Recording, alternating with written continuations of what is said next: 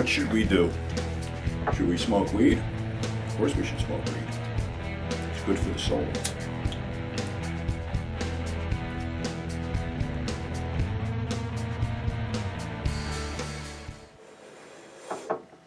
Always need that good old double tap.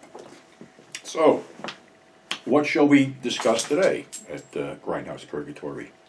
Grindhouse films sort of encompass all genres, but what was the genre that basically saved the independent film? You got to realize that, like in the mid-60s, how many monster movies can they churn out and beach party movies can they churn out? So things were a little bit floundering around then, but there was a film back in the 50s shot by Stanley Kramer called The Wild One. And it was a motorcycle gang movie starring Marlon Brando and up-and-comers like Lee Marvin and an uncredited Timothy Carey.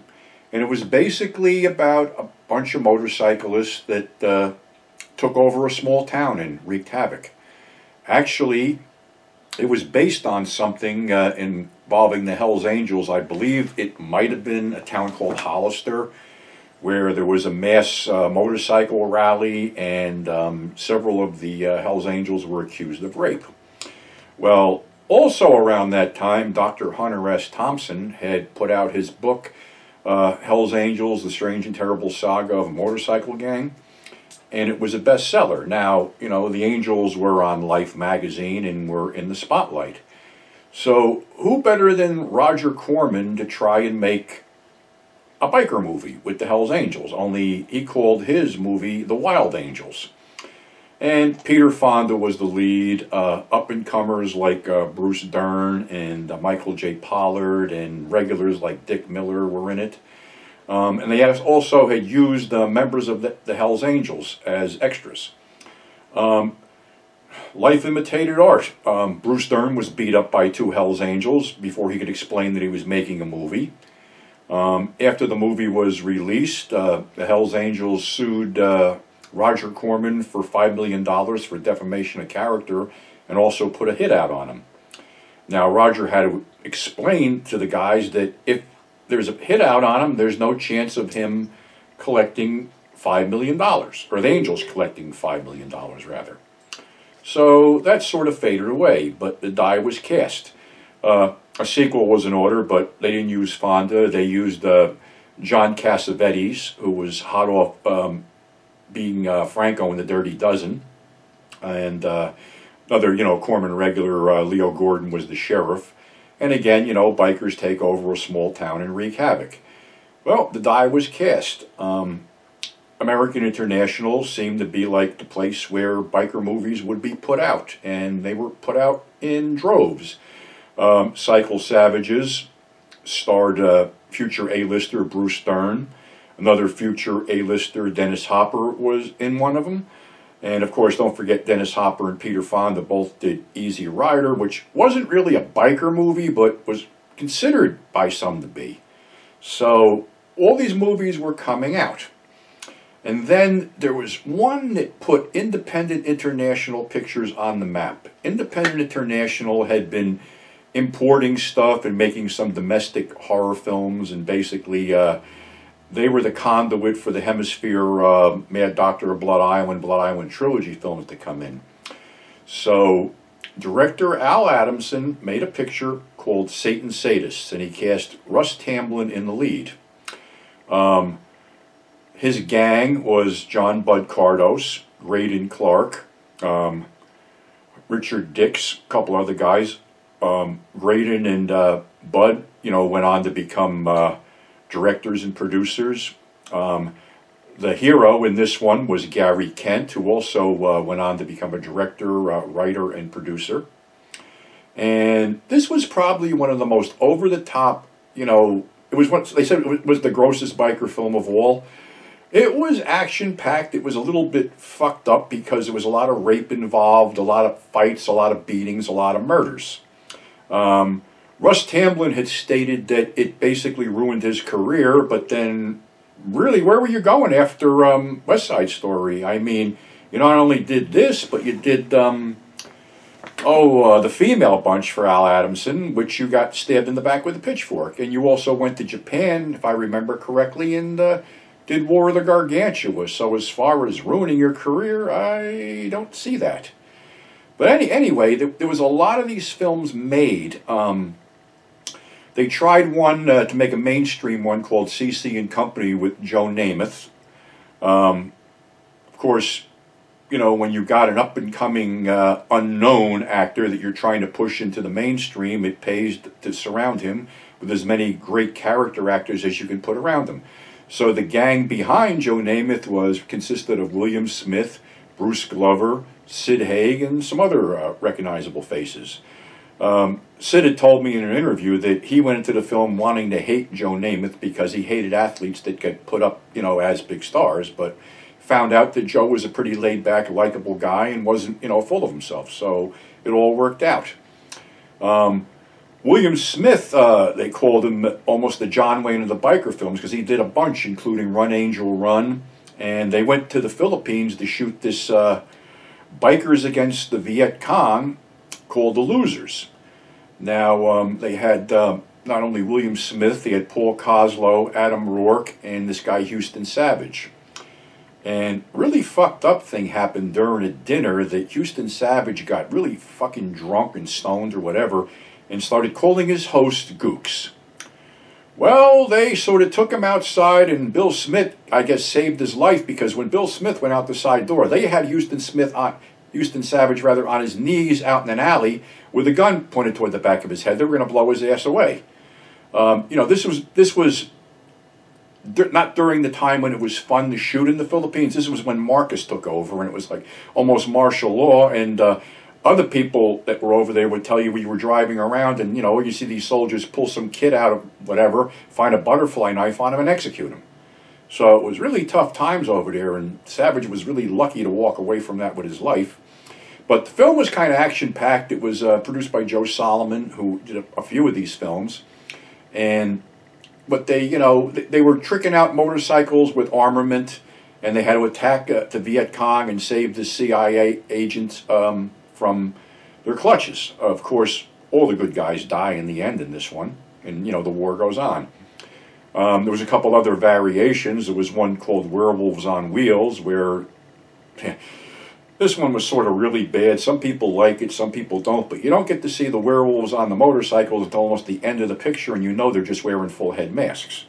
I believe Billy Gray from Father Knows Best and Seven Darden starred in it. Another one that was released by Fanfare, another Joe Solomon deal.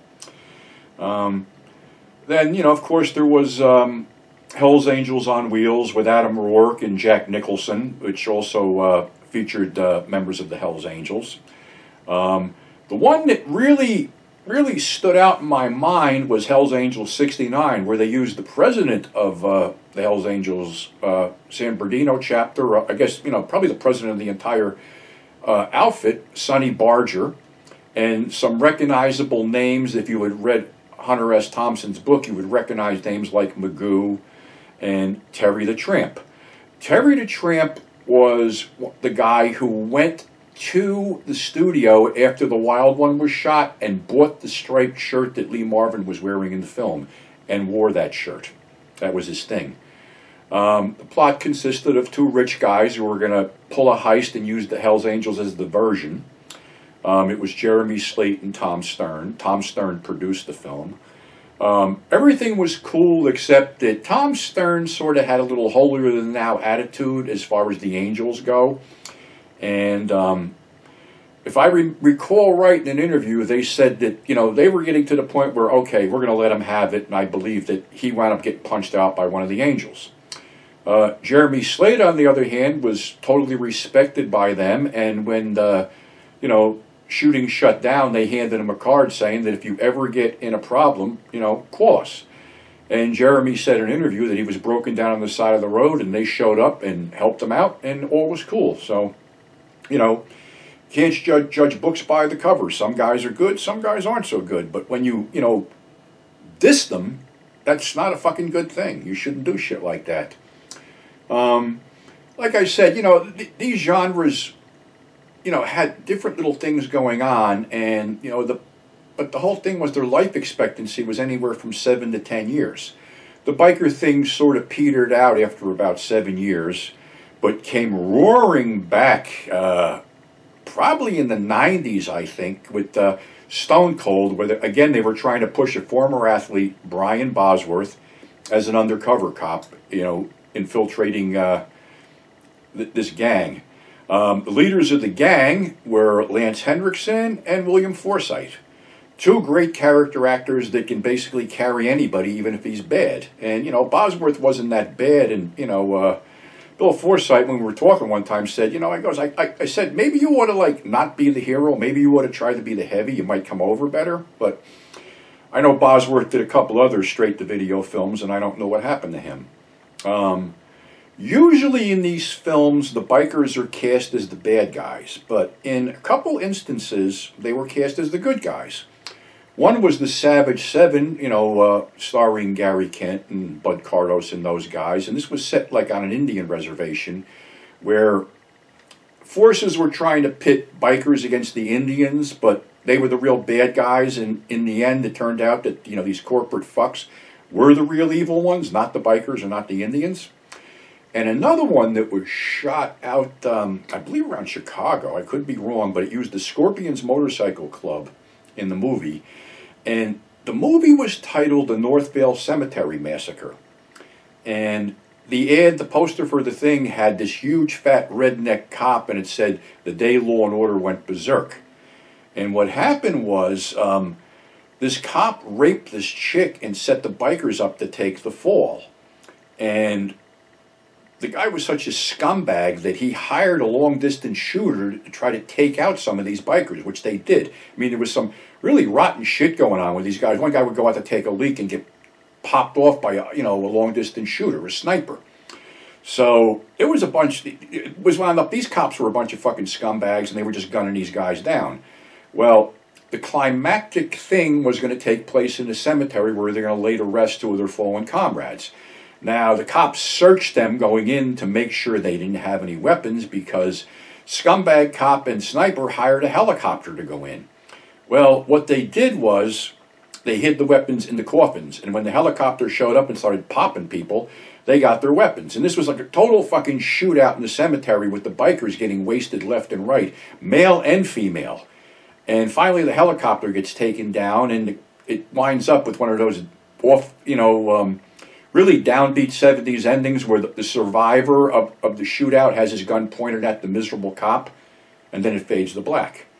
But honestly, that film is probably a really, you know, not probably, it is a really good film. I saw it, you know, unexpectedly because I don't know what you know, when you see Northville Cemetery Massacre, you automatically equate massacre like Texas Chainsaw Massacre, things like that. So we really didn't know what we were going to see, but it's a cool little film, and it's available on DVD as of today, rather. I think VCI put it out. So a lot of these films were good. You know, a lot of them segued into, you know, even the blaxploitation people picked up when they cast a bunch of ex-NFL players as a motorcycle gang in the Black Six.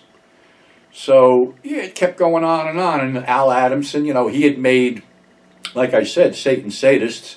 He also made a film called Hell's Bloody Devils, which was basically looked like parts of three films sort of slapped together with the Bloody Devils as bikers sort of like tying it together. I do believe it was released under a couple other titles. One was called The Fakers, but from what I hear, Severin Films is putting together the ultimate Al Adamson box set, so maybe some of these films will show up in there, including maybe The Lost Female Bunch, which was never put out on DVD, and maybe a couple other ones.